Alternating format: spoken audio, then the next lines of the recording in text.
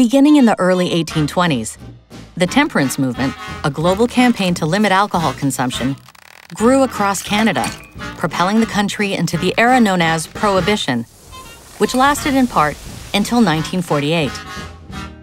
Various temperance organizations in Canada, as well as a significant number of citizens and politicians, were increasingly contending that alcohol was a problem in Canada.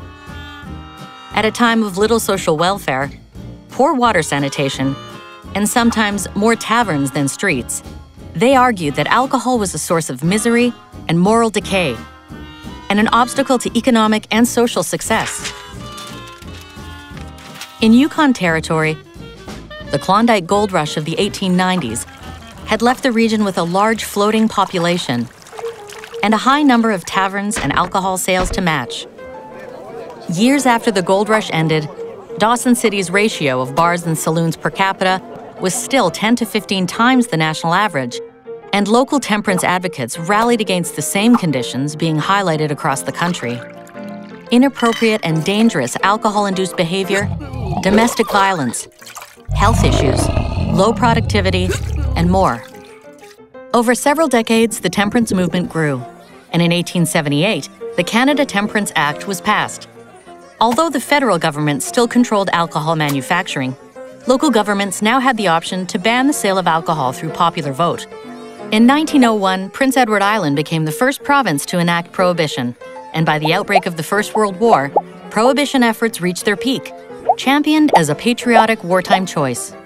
Still, alcohol remained legal in some parts, until in 1918, through the War Measures Act, Ottawa imposed nationwide prohibition for the remainder of the war. It's important to note at this time across the country, Indigenous peoples were not included in either the conversation or the lawmaking resulting from the temperance movement. Back in the Yukon, the discontent around alcohol use had increased. In the first vote, the Wets won the day by only 3 votes. It did not go unnoticed that if women, who strongly supported prohibition, had the right to vote on the issue, the outcome would have been in favor of the Dries. The women of Dawson City quickly lobbied to change the Yukon's Election Act and succeeded. 2 years post-war, the Yukon voted for prohibition. It did not go as planned. The high number of alcohol-dependent businesses left over from the gold rush, combined with a sharp decline in population and lack of resources from Ottawa, created a perfect storm for economic ruin. Barely a year after 40 votes brought prohibition in, a 2-to-1 vote sent it back out. At this time, the best and most common way to send goods to the territory was by rail via the White Pass and Yukon route, which traveled from BC through Alaska to the Yukon. However, the U.S. was now undergoing its own prohibition era, and Alaska had been a dry state since 1918. In 1922, the U.S. government placed an embargo on alcohol transportation, denying the newly wet Yukoners access to their alcohol. This included a stockpile of liquor then worth $100,000 sitting in a warehouse in Vancouver.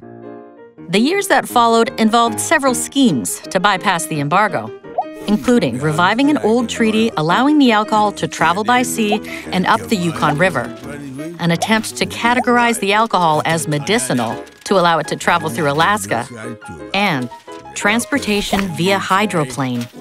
This last plan was particularly significant. Airplanes were still relatively new, and there was still much debate about the laws of the sky.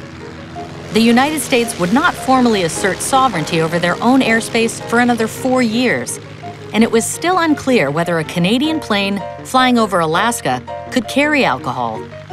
It was the opinion of American prohibition officials, reinforced by a parallel U.S. Supreme Court ruling, that American territory extended above land, and that they were within their rights to impose their embargo upon the skies. The decision that prohibition extended into the skies was all over the news. It was considered an important step in developing international law. The decision galvanized conversations around air sovereignty and would help shape how Canada and other nations considered laws and responsibilities regarding air travel. After years of national and international negotiations at the provincial and federal levels, slowed by politics and bureaucracy, it was agreed that Canada would take certain measures to better monitor customs, including along the Detroit-Windsor corridor, the source of 75% of the alcohol being smuggled into the U.S. during their prohibition, in exchange for permission to transport alcohol through Alaska to the Yukon. The Suppression of Smuggling Treaty came into force July 27, 1925, 3 years after the embargo began. Most provinces and territories repealed their prohibition laws in the 1920s. Prince Edward Island was the last to do so in 1948. The temperance movement and prohibition impacted many parts of Canadian life, such as women's suffrage and economic and social patterns. In the Yukon, the history of prohibition is one of social and political change, creative problem-solving, and standing one's ground to drive national interest and international policies forward.